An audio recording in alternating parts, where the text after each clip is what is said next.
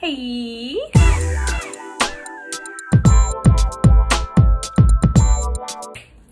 Hey y'all, it's Leah. Welcome to my channel, Leah's Lane, and I'm here today with a video.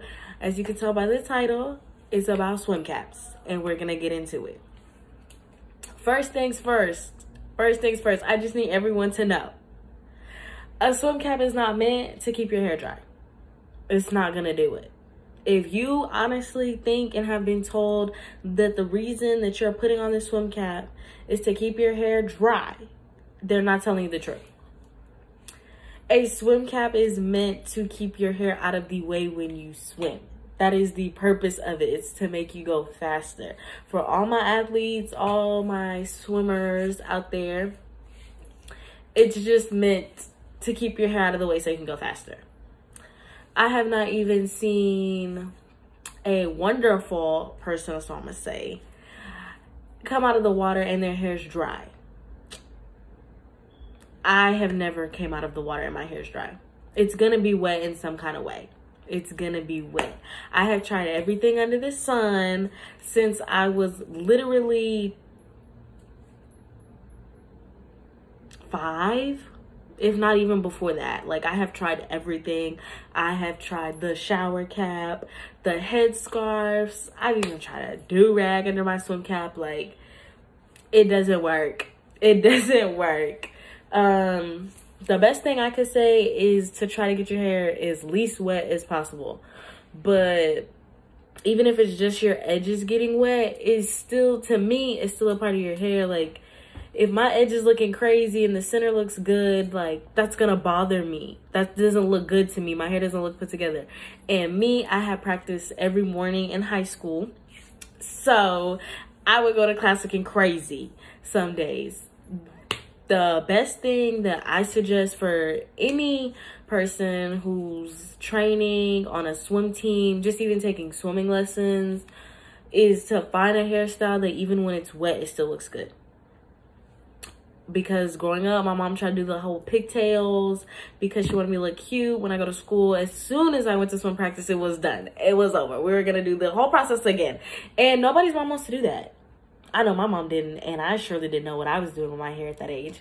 So I always had my natural hair braided. I'll insert some pictures here. I had them for a long time. I probably tried every single style. And then when I got older and I got into high school, I didn't like it. And I got made fun of for it. Because I still looked like I was in middle school. I was a high schooler who still looked like they were in middle school. And it just, I'd outgrown it long time ago. But we were still going with it because I knew that I still had to swim. After that, I got extensions. So I had goddess braids. I had some even smaller braids. The best hairstyle that I probably, well, it's not even probably, the best hairstyle that I had was a sew-in. It worked every time, especially if it's a curl. Like, if it's like this and it's like straight hair, you just curl it, it's not going to look good wet. And you're not going to have time after practice if you're in high school to do it.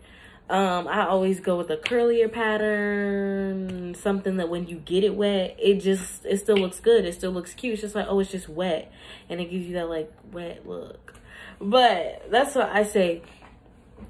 When you get out of the water, don't wear a hat or anything on your head for long periods of time. Because your braids underneath they're still wet. Even if the hair on the outside it's still wet. So if you put a hat or something on it and your hair is wet and you just leave it and the water's just sitting there, your hair underneath is going to be nasty. It's going to smell. It's going to be disgusting. Don't do that. Just let it breathe. Just, wear the hair out wet and it'll be just fine. Just fine. Particular swim caps that I like to wear growing up in high school, I always like wearing a silicone cap. It has some grip material on the inside. Like, I know it's really slick on the outside, but it has some grip and it's thicker and it doesn't pull your hair as much. I don't have a latex cap on me, but a latex cap, because it's thin And when you put it on, it's literally like grabbing your edges and everything. All your kitchen in the back. You know what I'm saying? We all got a little kitchen. It's grabbing everything. And it rips easy. I don't like using them. The only reason I wear latex caps was because it was required by my high school team. And it had my name on it. And I had to wear it. So that was the only reason. But I honestly prefer silicone caps. Another thing with swim caps, I know every girl tries to protect their hair. They try to put conditioner. The Ion has a spray that you can spray in your hair before you get in the water. And it's supposed to help with changing your hair green or just chlorine sitting in your hair, period. Which is all great. Like, they're great things you could do to try to protect your hair. But you have to be careful because it can also make your cap slide more. And that's going to be a problem when you're swimming. If it's constantly sliding back, sliding off, and then your whole cap falls off in the water. In the middle of a race. What are you going to do with that?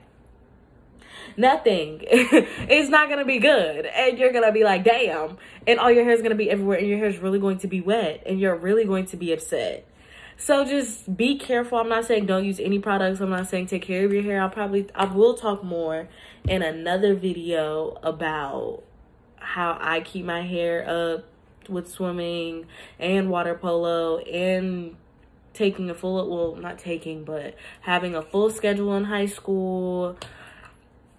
I will go into all of that and what I did. I'll put pictures of what my natural hair looks like. This isn't my natural hair if you didn't know, but you know, we're gonna keep it that way.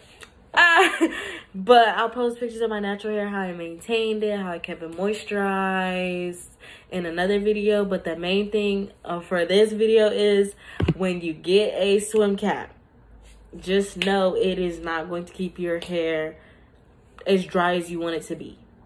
You could put 15 billion things on your hair and something's gonna slide off with being a competitive swimmer. As soon as you dive in, some flip turn, anything, something's going to slide off and you're not gonna be able to maintain it. Now, if you're just taking swimming lessons or something small, then it may work.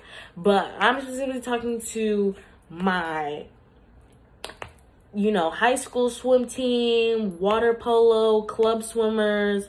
I'm talking to you. I'm telling you.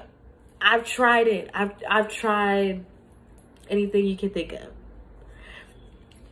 But just know, I told you the truth about swim caps. You could say, oh, you need to go look on YouTube and look at Leah's Lane and listen to Leah, because Leah telling the truth. Everybody else lying, but she gonna tell you the truth. That's what you need to do.